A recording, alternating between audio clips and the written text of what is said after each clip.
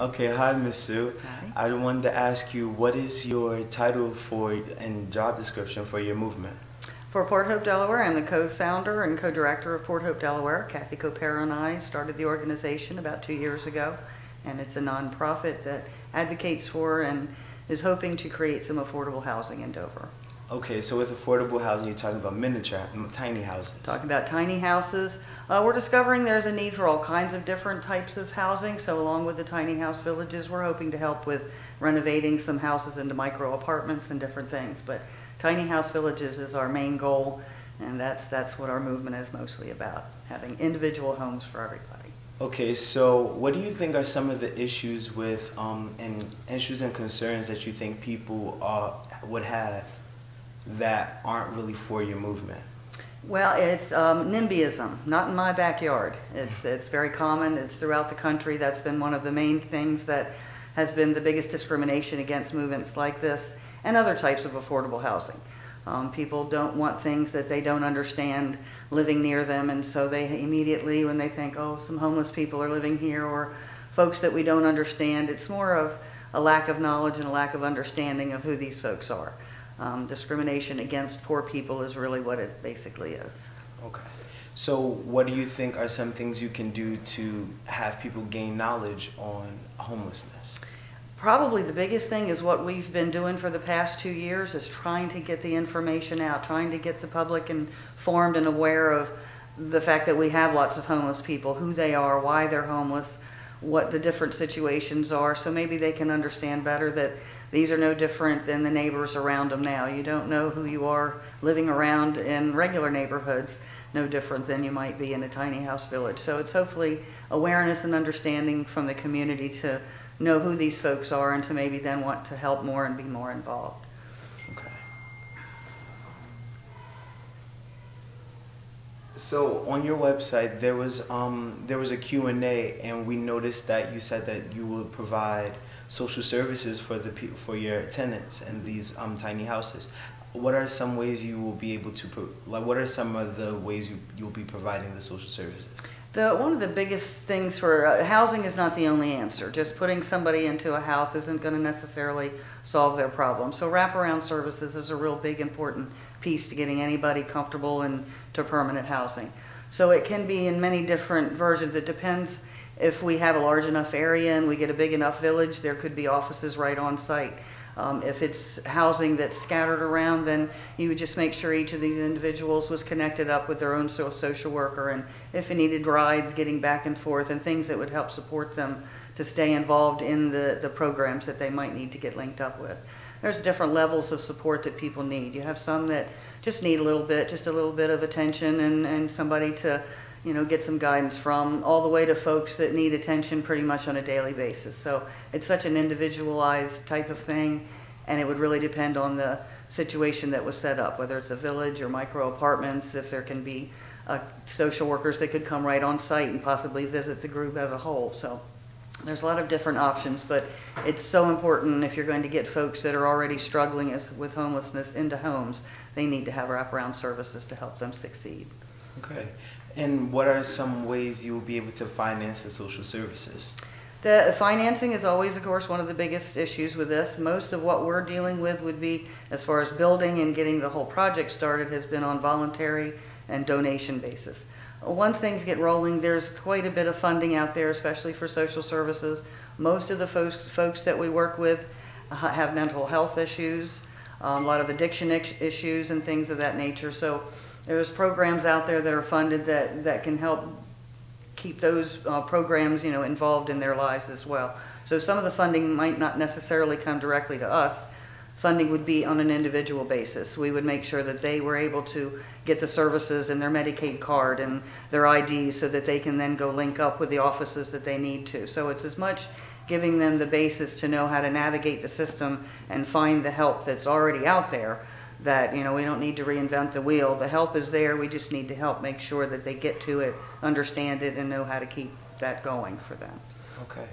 So another question and concern people are having is this a permanent or temporary living arrangement? For, again, because it's also individualized, you might have somebody that's coming out of a situation that's younger, 40 or 50s, and his opportunities are going to be different than a gentleman that's maybe in his 70s that is unhealthy, has health issues. So for that older gentleman, this might be his permanent situation. This would be a nice setup. He could get set up into a village situation where the other folks around him, they all help each other. They kind of live almost like a campgrounds deal where they might get together and eat quite often. And one guy's a carpenter and another one's a painter and somebody else is a gardener, so they all, work together to maintain. So for them, it could be a permanent situation, and this would be a good situation for them. Others, it could be a stepping stone into something better. They just, right now they're into a shelter situation. They need something that is a little more stable so that they can get a little bit better on their feet. And they might then look to owning a home sometime or something, so they could move into something a little bit different. So it really depends on that person's situation and what their needs are. There's the senior citizen population of homeless is increasing bigger than any other population. And those folks, you have to look at that a little differently. There is no, everybody says, I need to just get to work and get some training and get to work. You're 70 years old and you've been a plumber your whole life. Maybe you didn't set yourself up very good and all you've got is a Social Security check that's coming in for $700 a month, somewhere in that range. You got nowhere to live. There's nothing for you. So, that's kind of bad. You spent your whole life and you struggled and you've worked really hard, but all that's left is what you've, and it's your own fault. You should have thought and done better as far as savings, but so many in my generation did not. And so that's what they've got left to live on. So we need to have opportunities for folks that are in their twilight years to be able to live on what's coming in for their income, and there should be options for them as well. And that would be permanent for them. Okay. So your houses are 10 by 20, 200 square feet. Mm-hmm. So what is actually inside the home? In the model that we have built so far, we have an 8 by 20 that we only made it 8 feet wide so it can ride on the road without extra permit, so we can take it to parades and so forth. But the main house that we're looking at is 10 by 20, 200 square feet. The main living area would have a kitchen with a pull-out bed of some sort. It might be a Murphy bed. The one in our model home pulls out from underneath of the kitchen platform. Mm-hmm. Then there's also a bathroom with a shower facility in it. So our thoughts are originally for single individuals in these 200 square foot homes. And so they have enough in there for really one single person to live. As we move forward, we hope to maybe double that, to go to a 400 square foot, so then we could have a couple. And then maybe even the next step would be enough for a small family, two parents and 2 kids or something, or a single mom. So right now the 200 square foot really is just one large, kind of like a studio apartment, a large main room with a kitchen and a pull-out bed underneath of it, and then a bathroom on the back end of it. And what are the costs for these small homes? The one that we had built, I think that because they also built it on a really nice trailer, the trailer that it was built on is in a real industrial kind of thing, and that's because we were going to be hauling it a lot. $25,000 was about the cost to put that together. Without the trailer, we're looking at probably about $12,000 to build these. Now, we have lots of opportunities that we'll be looking into as we get closer to the builds for donations of lumber. What we need to do flooring is the scraps at Barack Homes, that sort of thing. So a lot of the things we could get in would be donations. So our costs for final builds might be a whole lot different than that straight out cost. But if you were to go out, buy the lumber and build it the way that we have, about $12,000. Okay.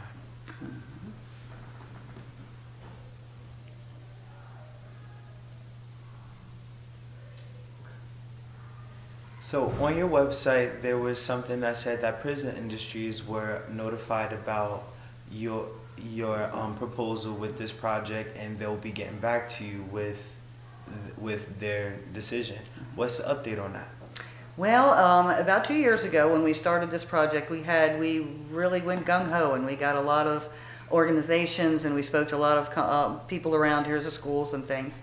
Prison Industries was one of them, and they were very happy their thoughts were to possibly build the walls and the different things, components right on site at the prison, and then those that were allowed outside the prison could bring them out and build them on site. We never really have a final decision because we're kind of stuck in limbo with the city and the county and the type of zoning that's going to be required and finding the appropriate site. is until you have the site, and you can't present it to the city or the county to get that particular site approved. So as we kind of had to back down on a lot of that movement until we got the city and the county and all of us on board and found the appropriate site for it. So I would hope as we got back into to the building end of it, we would approach them again. But right now, that's kind of been set on the back burner. The same as with Polytech. We had talked with Polytech superintendent, and that was about 2 years ago. They are all on board with their students being involved in the electrical wiring and the plumbing and so forth. We've now had, I work at Polytech also, we've now had 2 superintendents change over, so we'll have to revisit these conversations with each of these organizations as we get a little closer and get into actually doing some active moving. We've done a lot of advocacy and awareness and education for the past 2 years, and we're looking real close, hopefully, to start some action in building soon too. Okay.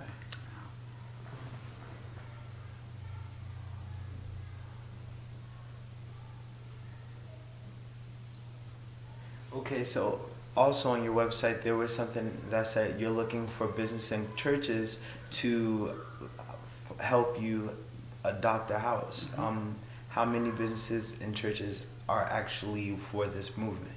Well, similarly to the other question, we had quite a few churches on. The church we're in here now, People's Church, which is my church, is very interested in hearing more about it. We had a good half dozen churches that were wanting to hear more, inviting us back for more talk.